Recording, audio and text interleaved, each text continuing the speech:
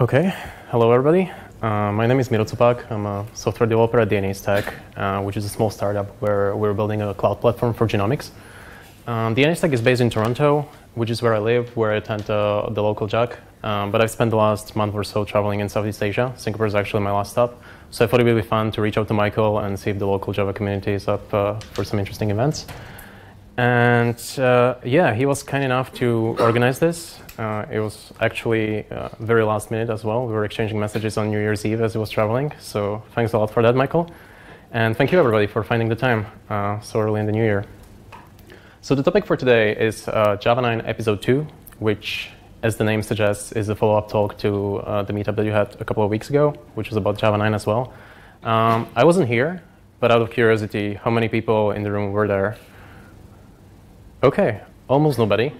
So that's great, because I actually watched the talk on my way here and changed mine so it doesn't overlap too much with those, but good to know. So the plan for today is this. We're not going to talk about modularity and G1GC, which were kind of the main focus of the last meetup. So I would just refer you to the recording. Those were actually pretty good talks. So if you're interested in that sort of thing, go check it out. We're also not going to talk about language features. There's a tribe of resources and effective with final variables, handling of underscores, private methods and interfaces, and a couple of really nice things. Those were covered at the last meetup as well. We're also going to skip a couple of bigger APIs, such as Flow, reactive streams, and optional, which I feel were covered well enough. And yeah, so what are we going to talk about? We're definitely going to talk about JShell. We're actually going to use JShell to demonstrate the use of all these other APIs. And we're going to talk about enhancements to the collection API, streams API, CompletableFuture, and a couple of new APIs in Java 9 as well. Stackwalker, process API, HTTP to client, and JShell. So hopefully that works for everybody. It's kind of a selection of my personally favorite APIs that are really small and often don't get that much emphasis. So I feel they're underrated in a way. And I think they're actually really useful and definitely worth talking about. So hopefully that will be interesting. And that's as far as I'm going to go with slides. The rest of this talk is going to take place in my terminal. So I'm going to have a seat here. I hope you don't mind, just so that I can type better. And let's start with JShell here. So JShell is the tool that you can see here. Actually, can you see it well? Is it large enough? OK, good. So it's a tool that's bundled with JDK9, and it's essentially Java's implementation of REPL, Read-Eval-Print-Loop. So it's a tool that loops continuously, reads your input, evaluates it, prints out the output. So it's very similar to shells as you know them from other technology stacks or programming languages, GUI, Scala, Python. They have all had that for a while. And finally, Java is getting an official REPL too. REPL is really useful for a couple of use cases. Definitely if you're new to the language, if you're a learner of Java, but it can be also a valuable tool if you're an experienced developer. Really useful for just trying things out very quickly, exploring new APIs, prototyping, sort of increasingly building more and more complex code, or just kind of refreshing memory. Like if you're working on a project in Python for a couple of months and then you're coming back to Java and need a reminder of how certain specific things to work, JShell is an ideal tool for that. I've also used it at interviews. It's pretty easy. I think that's enough theory. Now, the main thing that you need to know about JShell is that it accepts two types of inputs. There's snippets, so the actual Java code that you want to evaluate, and there's commands to the actual JShell tool, which always start with a slash. And we'll use a couple of these throughout this talk. But let's start with something really simple. I'm just going to type 1 + 1. And you can see two interesting things here. 1 + 1 is 2, and 2 was assigned to something called $1 here. And $1 is an implicit variable that JShell created for me. And it does that whenever you have an expression that you don't assign to anything, it automatically creates a variable for you. Could have, of course, created my own variable. I'm just going to name it x, and I have a variable called x. JShell provides a couple of keyboard shortcuts that you will see me use extensively throughout this talk. You've just seen the first one. Shift, Tab, and V means introduce a new variable and infer the type of the variable from the expression. So that's very nice. There's also sort of standard tab completion, as you would expect from any shell. So if I wanted to print this variable, for example, I can just do something like this, take advantage of the tab completion here, and print my variable x. There's also a few sort of syntactic shortcuts. So you've probably noticed that to evaluate 1 + 1, I didn't need to wrap it in anything. I just typed it as it was and got processed correctly. I also didn't need to use a semicolon at the end of my statement, and it was fine as well. Similarly, I wouldn't need to worry about catching exceptions, even checked exceptions. So for example, if I wanted to put JShell to sleep for a while, I can just do thread sleep. That throws an interrupted exception, which is a checked exception.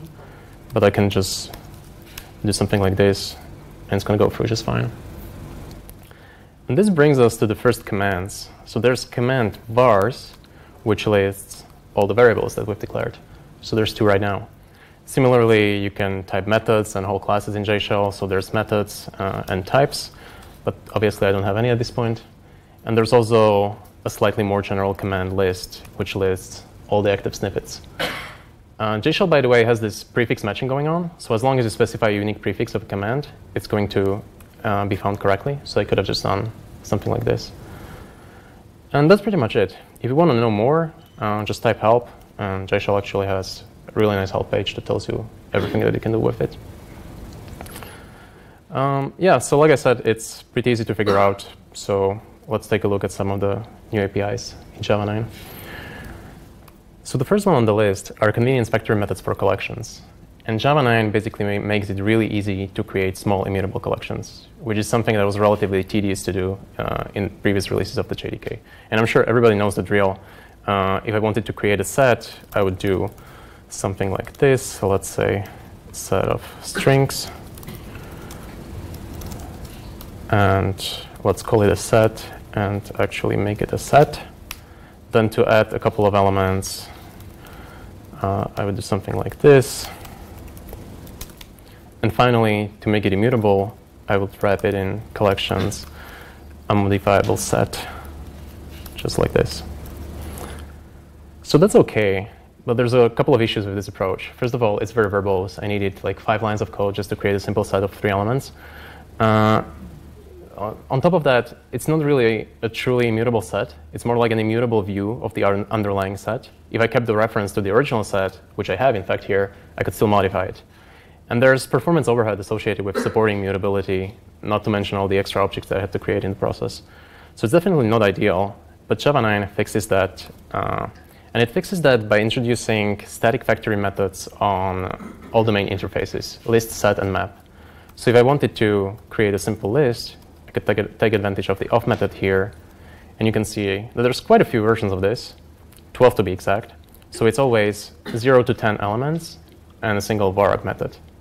And you might be asking, OK, why don't I just have a single method that has vararg, like that captures all my use cases? And it's true, but it's for performance reasons, because there's performance overhead associated with allocating the array to back up the vararg. So if you're creating reasonably small collections, which presumably is the vast majority of use cases, you want to avoid this penalty, even if it comes at the cost of polluting the API. So to create a very simple list, I can just do something like this. Let's call it a list. And if I actually try to add something to it, it's going to complain, OK, I don't know what this operation is. So yeah, it is truly immutable. If I actually try to determine the class, it's going to tell me that it's something immutable. So an interesting thing to note here, this isn't your standard array list. This is a very special implementation of a list. And those implementations are not actually a part of the public API. So you can only rely on the interfaces here. And you can only obtain them using static methods on interfaces, which are not inherited, so you cannot invoke them through the implementing class, which means that this is pretty much the only way I can obtain such a list. And that's just a really nice design pattern that I thought was worth mentioning, and it allows Java developers to modify the implementations in the future without breaking any sort of compatibility. So the API for a set is pretty similar. Again, 12 methods, 0 to 10 elements, and varargs. For a map, it's a bit different. And you can barely see it here, but there's only 11 methods here. So it's 0 to 10 elements, or 20 in this case, because you always specify key and a value one after another. There's no vararg method, and the reason for that is keys and values can have different types, and you cannot have 2 varargs in a single method. So what they did instead is they created a method of entries here, which takes a single vararg of type map entry, So if I wanted to take advantage of this, I would just do something like this. And I have a small map where key is the integer and value is the string. That's pretty much all there is to it. I just thought this is something worth explaining because it's something that I'm using extensively in all the other APIs. So just so that everybody's on the same page. So this brings us to streams. Collections are a very important part of the Streams API. And Streams learned a few new tricks as well. There's 4 features that I would like to mention, to be exact. So the first one consists of 2 methods. It's takeWhile and dropWhile. But let's take a step back and take a look at what we had available in Java 8. So in Java 8, I could create streams of arbitrary elements. I'm just going to do ints. Let's say 0 to 9. It's exclusive. And I will just print them. So I'll just use a quick method reference here of numbers 0 through 9. Now, what we also had available in Java 8 were methods limit and skip. So if I wanted to get the first n elements of a list, I could just call limit, let's say limit 5. And if I wanted to see the rest, I can use a complementary method, skip. These are good, but the problem with these methods is that you need to know this number in advance, which is often not the case. Sometimes you just know that you want to keep taking elements while a certain condition is met, and you don't necessarily know how many there are before that. And that's exactly the functionality that was introduced in Java 9. So now we have methods takeWhile and dropWhile, which are basically versions of limit and skip that take a predicate instead of an absolute number. So I can do something like this, takeWhile,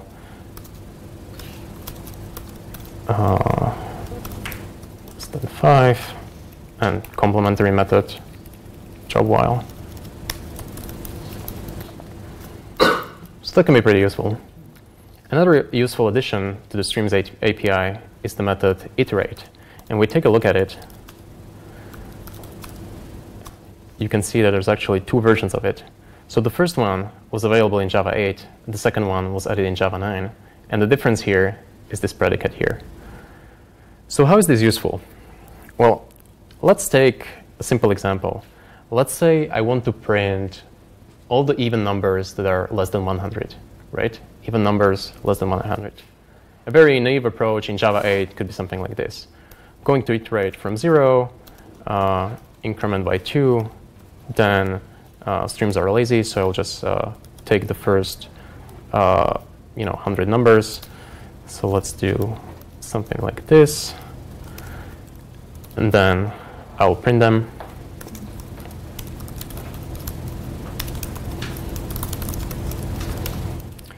And you can see that it kind of worked, but not really. And the reason that it didn't work is because I created an infinite stream here. And I did correctly filter the first 100 numbers, but the stream kept going. And at some point, my integer went over, and suddenly all my numbers were less than 100.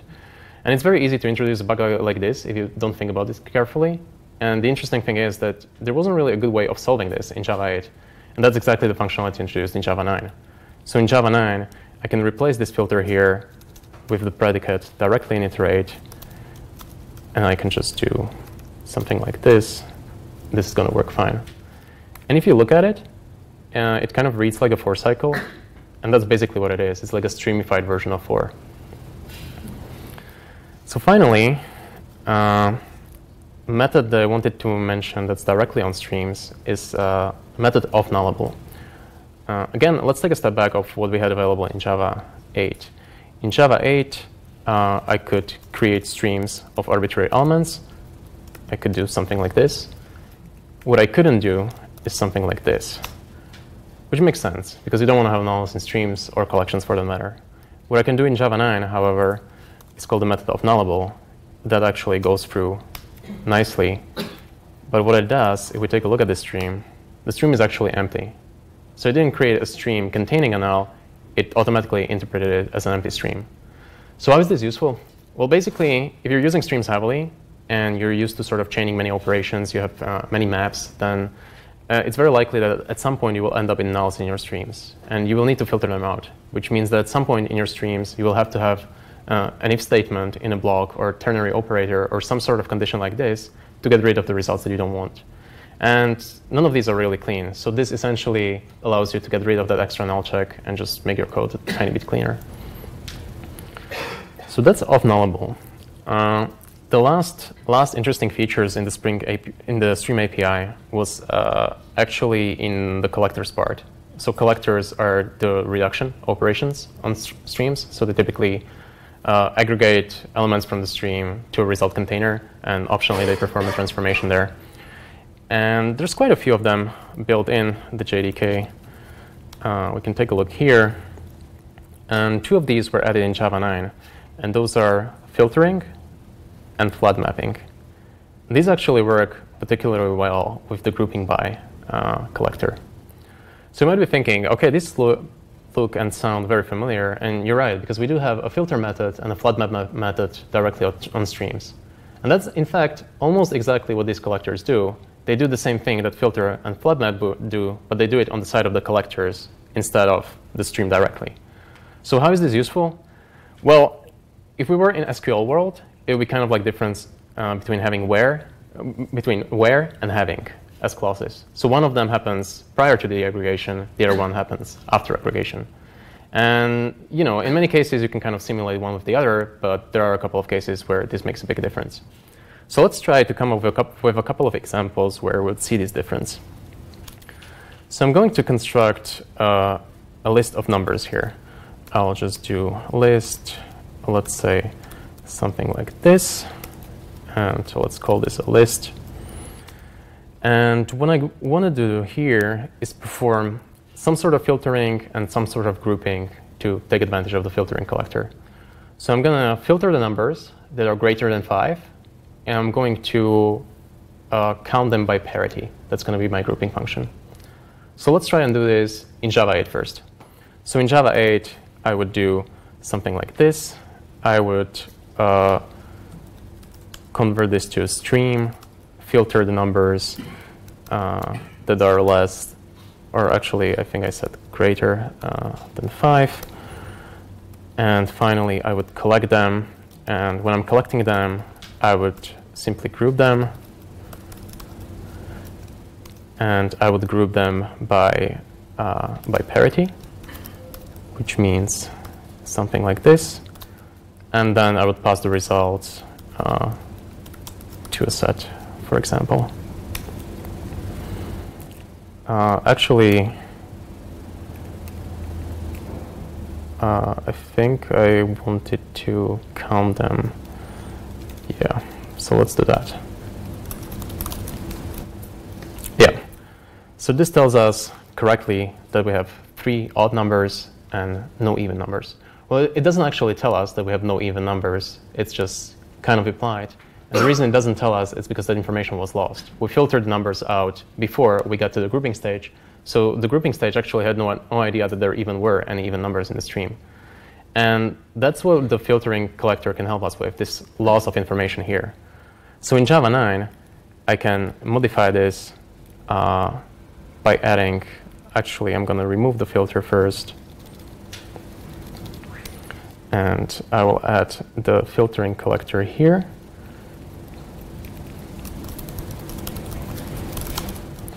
And I will filter the numbers greater than 5.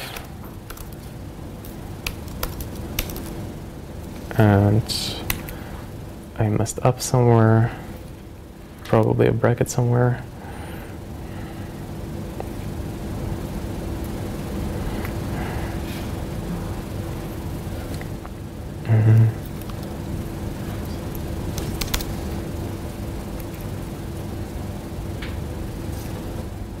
Oh, yeah. Here we go.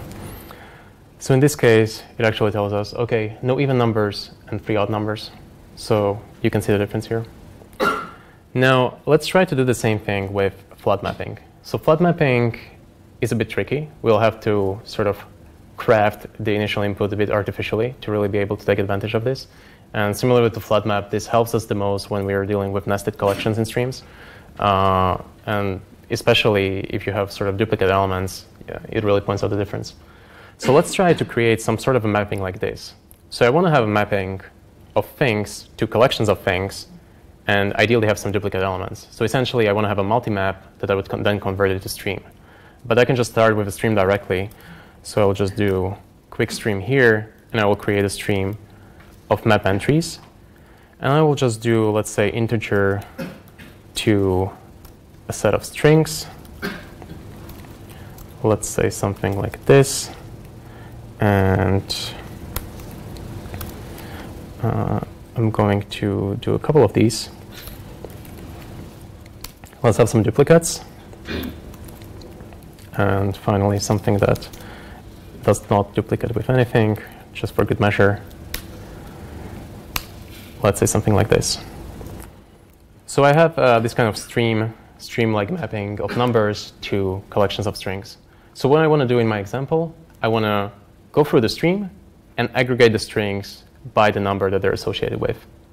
So let's try and do that again in Java 8. Let's give this a name. Let's call this entries. So it's already a stream, so I can just call the method collect, and I'm going to group this. And I'm going to group it by the key. So for each entry, give me the key, and afterwards, I'm going to extract the value. So I will use the mapping here, and for each entry, give me the value. And finally, I'm going to aggregate this. So I've extracted the value. I just need a container to put this into. So I will do something like this. And hopefully I have enough brackets here. Yes. OK, so in Java 8, I will get this sort of result. So we can see that these are correctly grouped by their keys. We only had 2 distinct keys, and there's only 2 elements. But we have all sorts of nested collections. And it looks at first sight like something that you should use flat map for. So let's try and do that in Java 9. In Java 9, I'm just going to change this to flat mapping. And this, of course, takes a stream.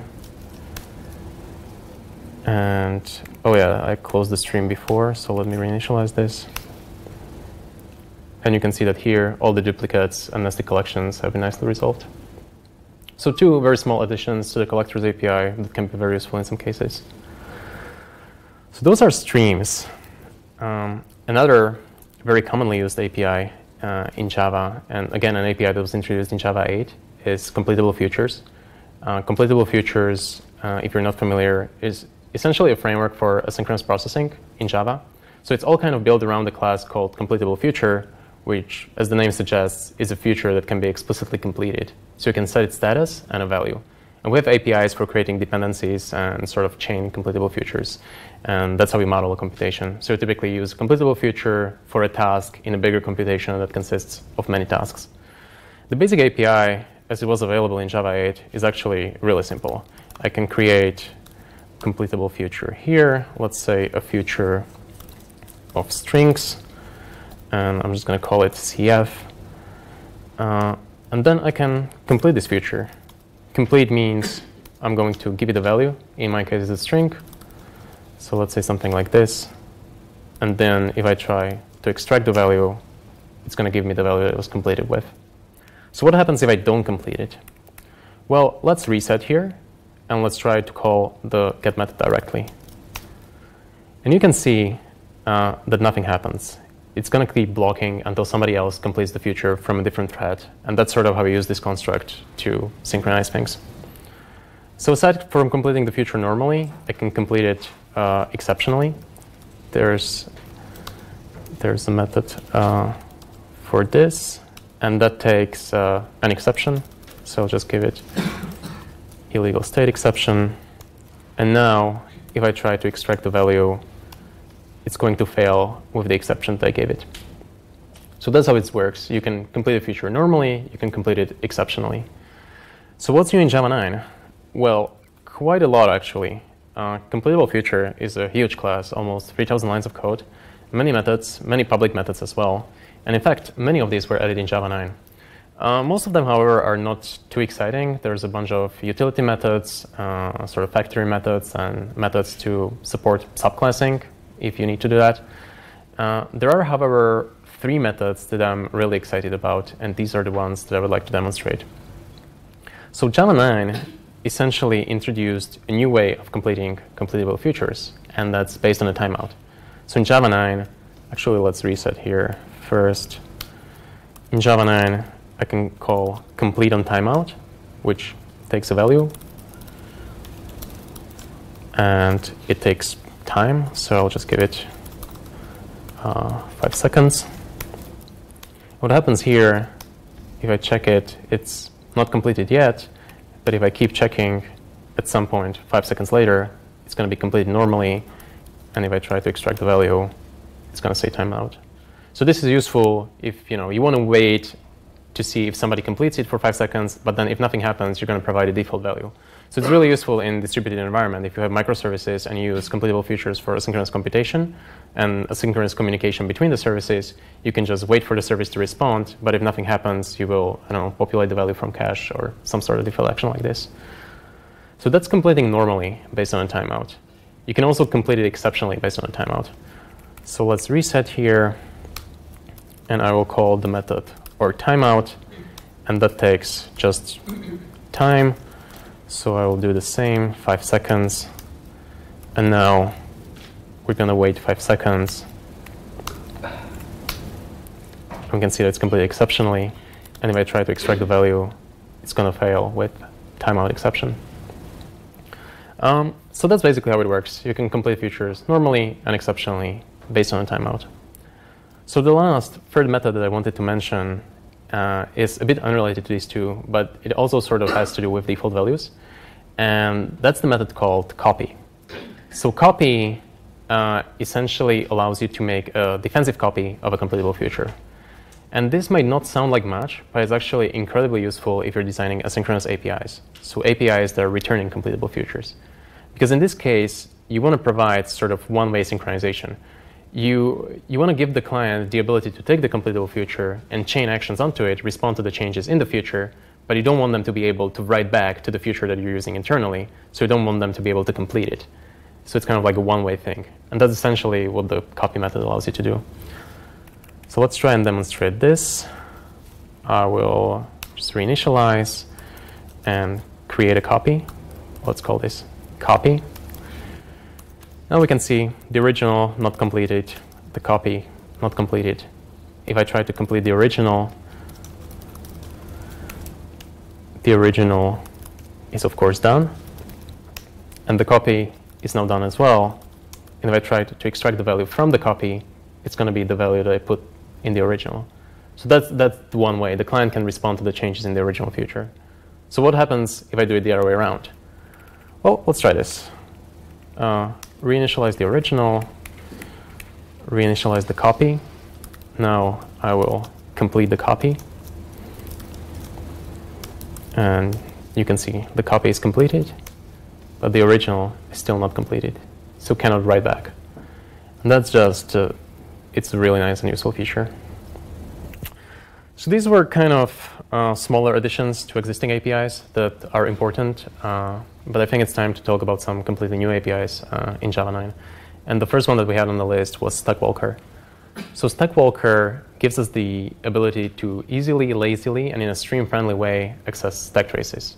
So just as a reminder, this is what we had available prior to Java 9, since JavaOne 4 actually. We could create a throwable and call the getStackTrace method on this, and this gives us an array of stack trace elements. So if I try to print this here, this is my stack trace at this point in time. And this was okay, but there are a couple of issues with this approach. First of all, it's very expensive. The JVM needs to capture the entire stack eagerly, even if you only need the first few elements. There's no sort of convenience methods for filtering the stack. If you want to process it, you just have to go through everything. You cannot obtain references to the actual class instances of the classes declaring the methods. Everything is a string here. And on top of that, you're not even guaranteed that you're seeing the entire stack trace. The specification says that the JVM can omit certain elements for performance reasons. So if those are the things that you need, then you're out of luck, or you were out of luck prior to Java 9. Because everything here is actually fixed in Java 9 in the new Stackwalker. So the new Stackwalker is actually pretty easy to use. I can just obtain an instance and call the main method there, which is method walk. And this method allows me to essentially treat stack traces as streams. So for each stream, I can just collect this, let's say, to a list. And I forgot a bracket. And this is my stack trace. So it's very similar to the output that I got from the get stack trace method. But here, I can take advantage of all the stream-like functionality. So if I was only interested in stack trace of depth 3, I can just use the limit method here, and that gives me the top 3 elements of my stack. Similarly, if I wanted to obtain references to the classes, I can just tell the Stackwalker to keep those references. There's actually a bunch of options. We're going to use this one. And then I can extract that information. I'm just going to remove the limit first. And I can use map for each frame, extract the declaring class. And these are all the classes involved in my stack. And now, again, I can take advantage of all the streams API. So if I was only interested in a particular class and see where that is in my stack, I can just chain a method filter here. And I'm going to filter for the util class there. So I will just do quick lambda. My class is equal to this class here. And you can see that there are 2 such instances in my stack trace. So really nice kind of little API for very specific things, and it's quite well done, actually. So the next API that I wanted to talk about, that's actually something that I'm really excited about. To me, that's probably the most underrated feature of Java 9, and that's the new process API. So if you're familiar with what we had in Java before, we had the API called Process Builder, which we had since Java 1.5, and it looked roughly like this. I can create a new instance of the Process Builder. I could give it a command, which is an external command that I want to run in my operating system. I'm just going to give it JPS, which, if you're not familiar with it, is a command that lists Java processes running in your system. And I can just start this. And that's pretty much all that this API allowed us to do. We could start foreign processes, but that was about it. There was no way to get any information about the process, even really simple things such as the PID. It's available here in Java 9, but it wasn't available before. So what people ended up doing is either using JMX, which is really hacky, or they would end up writing their own tools, which often involved calling something like PS and grab. So we'd kind of use like external operating system tools to get the information about your process from the outside, which obviously is really annoying, error-prone, and it's actually really hard to do in a portable way. So it's great to see this functionality a part of the platform. So in Java 9, we can extract all sorts of information about processes through an interface called process handle. So I can, for example, obtain the handle to my current process and extract the PID. Simple as that. You can also extract all sorts of other information. You can see that it tells me who launched the process, what command was used, CPU time, things like that. And there's convenience methods here to extract all sorts of information. I think one that's going to be particularly useful is the method command line, which tells you how your application was launched. So that's nice. You also don't need to kind of limit yourself to management of the current process. You can get access to all the other processes in the operating system that are visible to you. So I can call the method all processes here, which gives me a stream that I can extract some information from this. Let's say for each process, give me info and command, and then I will just collect these. And these are all the commands running in my system. So really nice, very useful. A very useful feature of this API is also kind of a callback. So we're allowed to trigger an action when an external process completes, which is it's actually very nice. So let's try and do that. Let's try and construct a process with some predictable runtime. So I'm going to create a process builder here. and call sleep, and I'll tell it to sleep for 3 seconds. And now I can just start the process, immediately obtain the handle, and call onExit. So onExit gives me a CompletableFuture. And we already know the CompletableFuture API, so I can just trigger an action when the computation is done. I'll just do then accept, and I can just print the whole process handle. The toString method there is the PID. So just to recap what I'm expecting to happen here, a process is launched asynchronously. 3 seconds later, the PID of the now deceased process is going to appear. Let's try this out. And here we go. So simple as that. And we also don't need to limit ourselves to kind of management of individual processes. You can create the whole pipelines in the sense of Unix pipelines, where you kind of connect the output of the previous process to the input of the next process. So I can just create a very simple pipeline here. Let's create a new process builder. I will launch my favorite command, JPS. And let's call this JPS. And then in the output, I will try to find JShell. So to find JShell, I will call grab and grab for JShell. And let's call this grabbed. And now to start the pipeline, I will just do process builder start pipeline. This needs a list, so I will take advantage of the new convenience factory methods. I'll just do a list of JPS and grab, and let's call this pipeline. And it's asynchronous, so nothing happening here. If I take a look at it now, it's actually going to say that everything completed successfully, exit value 0. So I can try and see what this process is actually found. So to do that, I'll need to get access to the last process in my pipeline, which is index 1, and output the input stream to its output. And now I need to do sort of standard Java boilerplate, and I'm sure everybody's familiar with. I will wrap this in an input stream reader, and I will wrap this in a buffered reader, all so that I can call the readLine method here and see that I actually found a process with this PID called JShell tool provider, which is actually the process that launches JShell. And yeah, that's pretty much all there is to it. Just a really nice API. I'm super excited to see this as part of the JVM, and finally it's not the kind of thing that you need to write yourself. So it's really good.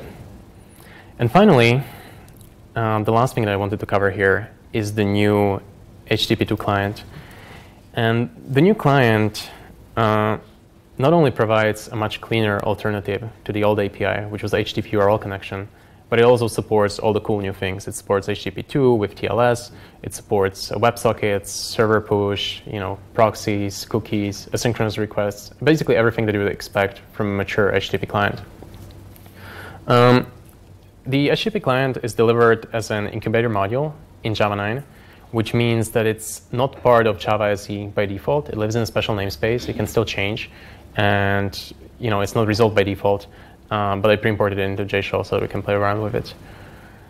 So just so that you know, now, in order to demonstrate the client API, I'm going to need a server. And if there's anything that I've learned from giving live demos, is that you cannot rely on the internet here. So I'm going to try and write a very simple server in Java that we can use to test the client. So actually, I really like this example because it's something that people usually think is going to be really hard to do or really complex in a language like Java. But you can actually do it very easily just with functionality available in the JDK. And it's not even new APIs. It's old APIs that have been around for a very long time. So I will create the simplest possible server. So it's going to have one endpoint. And no matter what kind of request you send to that endpoint, it's going to respond with a fixed string. So let's start by defining the handler for that endpoint. So I'll do HTTP handler here. Let's call this a handler. And this takes an HTTP exchange, and we're going to do a lambda here, a multi-line lambda, which is not good for readability, so don't do this in production code. And I'll just define a string here. Let's say, hello, Singapore. And I'm going to set the response headers on this HTTP exchange. So I'll just respond with 200, everything is OK, and attach the length of my string here. And finally, I'm going to write the string to the actual response. So I will use try with resources, and I will create an output stream, assign the response body here.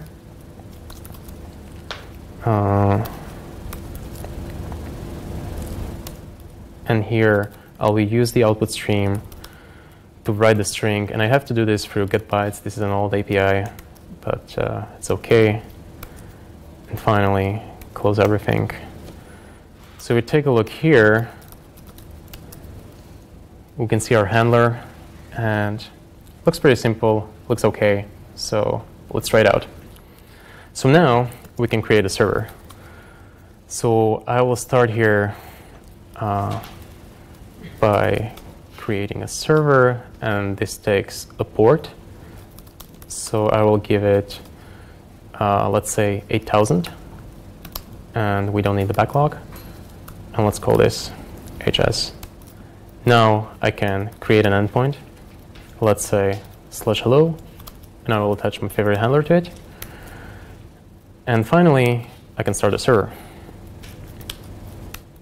So hopefully, the server is running now. Now, in order to test that, we need to write the client. So let's try and do this with the old API first, just to see how horrible it is. And then, hopefully, the new API is going to look much better in comparison. So with the old API, I would start by creating a URI to my local server. So that's going to look something like this. HTTP localhost. I think I used 8,000 /hello. Let's call this URI. I'm going to convert this URI to a URL just so that I can open a connection here. And this actually returns a URL connection, which is not what I want. I want an HTTP URL connection. And the reason this behaves this way is because this is a really old API. This was designed with multiple protocols in mind. And even though realistically, HTTP ended up being probably the only one that's actually used, they didn't know at the time. So that's how it works. So to actually get HTTP URL connection, I'll need to cast this. And you can see that we're just starting out, and this API is already really horrible. I'll just call it C. Then I need to set the request method here, which is going to be a get in my case, and that's passed as a string, which, again, not very nice. And finally, we can try this out. So we can try and extract the response code, and hopefully, fingers crossed, we have 200. OK, it's looking promising. So now let's try to actually read the response. So to read the response, I will obtain the input stream on the connection. And here we go again. Standard Java boilerplate, input stream reader, wrap this in the buffered reader. And finally, call the method readLine. And yeah, here we go. So both the client and the server work, but the journey to get there was quite painful, especially with the client side. So now let's try to do this with the new API. The new API is nicely separated, and it's built around 3 simple classes. There's HTTP client, HTTP request, HTTP response, which should be pretty self-explanatory. So let's start by creating a client. I'm just going to create a new HTTP client. Let's call it a client. And by the way, if we take a look at the version here, it's going to say HTTP2. Now, to be fair, I'm not really taking advantage of this. I'm not talking to a very simple local server, but we're just using this to demonstrate the API, so this should be fine. Then I will create an HTTP request, which uses a builder pattern here. So I will just give it the URI that I have from before, call the get method nicely as a method here, and build it, and call this a request. And finally, I can use the client to send the request to the server. And this also takes something called a body handler here. In this case, I'm just going to tell it to treat everything as string. Thankfully, there's a built-in handler for this. So I'll just use body handler as string. And let's call this response. So now, to determine the status code, we can just do status code. To determine the body, we can just call body. And it's very nice and easy and very clean. It's actually really flexible as well. If I wanted to make this asynchronous, for example, all I need to do is change send to send async. And this, of course, returns a completable future. So let's call it response. Yeah, that's fine. And now, again, I can extract the value from the future. And let's say, look at the body. And here we go again. So very nice, clean, flexible. And that's it. The last thing that I wanted to show is actually kind of the first example from this talk. So if you remember at the beginning, we just used 1+1 and evaluated it into JShell. And you've seen quite a lot of JShell by now. What I didn't mention is that there's an API behind JShell too. So if you wanted to take advantage of this functionality in your application, you can code directly against the API. So let's try to explore JShell API a bit from JShell. So I will create a new JShell here. Let's call it JS. Now we have a JShell inside JShell. And let's try to give it our first example. So 1+1. This actually returns a list of events. I'm just going to call these events for now. So if you remember, 1+1 caused two things to happen in JShell. First, it introduced a local variable, $1, and then it actually computed 1+1. So let's try to check both of these in this inner shell. So I will take a look at the variables here, and this actually returns a stream. So I'm just going to print this.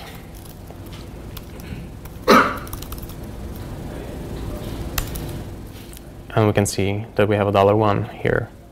And now let's take a look at what it got processed to from the events. So I'm going to use the events, which again, it's a list containing a single element in this case, but I will just convert this to a stream, extract some information. Let's say for this event, let's take a look at the status first. And let's just print those.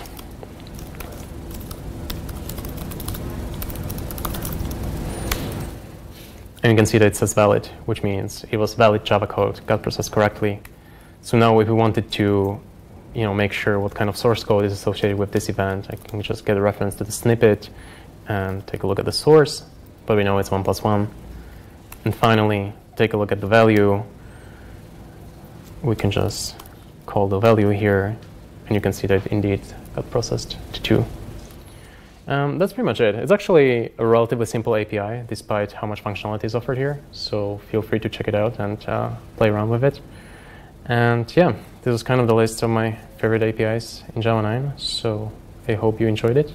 And if you have any questions, I'll be around for the rest of the evening. So feel free to come up and say hi. Thanks. Thank you. Great. Oh. And by the way, actually, before we go, I don't have slides, but I can save the output of this session and post it somewhere. So if you want to come back to these commands, you can just take a look here, and I will post it to Twitter. Here's my Twitter handle. So yeah, thanks. Thank you. You are typing directly the name of the classes. Why you require an import from the namespace of the objects? Sorry? For example, where you are using CompletableFuture and others. You need to do the imports for these kinds of... Yeah, so I actually didn't show you that because I didn't want to waste time with imports, but there's two things to consider here. So first of all, JShell comes with a set of default imports, and there's most of the usual stuff is there, all the core stuff, so a couple of core modules. But I also actually have a highly customized script here that I launched at the start, and I can show you that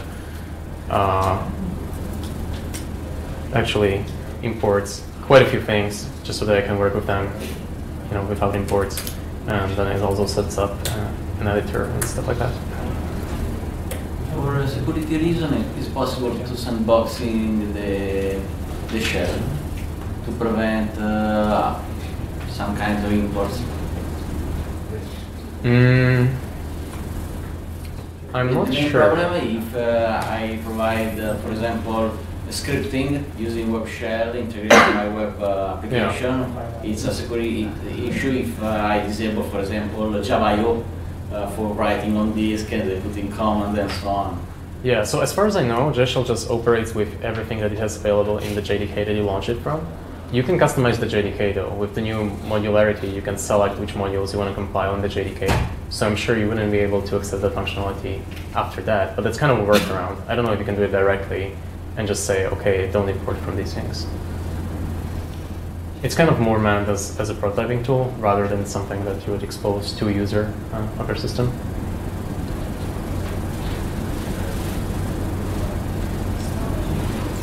So this is more like a general question. I haven't worked a lot with the HTTP libraries before because I normally use like a framework or something that handles that for me. Yeah. Like how many, like isn't it mostly framework developers that do like HTTP work directly?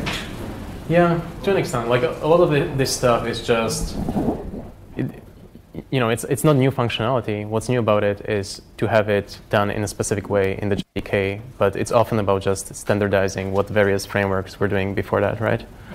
So, I mean, to an extent, yes. Like, for example, the reactive streams, the Flow API, you'll probably never have to touch it because all the reactive streams framework are going to implement that. On the other hand, for example, the HTTP client or CompletableFutures, that's something that I use all the time because it's so low level that I just don't bundle a library for this sort of thing. So that can be useful. And of course, language improvements would be in that category too.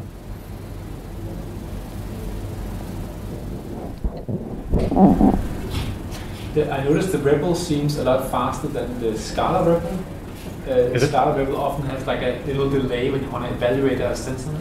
You know, like is there some JVM trickery going on here, or is it Not that I know of. This was actually pretty sluggish, just based on the sheer amount of stuff that I'm importing.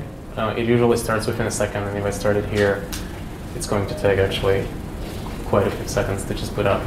But that's just the imports. I don't know how come it's so much faster. I have no experience with the Scala. It seems a bit faster than the Scala REPL. Sometimes the Scala REPL can be a bit slow. But I mean, Scala has, that they have a different system as well. They might need to evaluate a lot of other things just because of the more dynamic nature of. There's a lot of type inference that goes on there, right? And they can get it slow sometimes. So I would imagine that takes a lot of computational time, but who knows?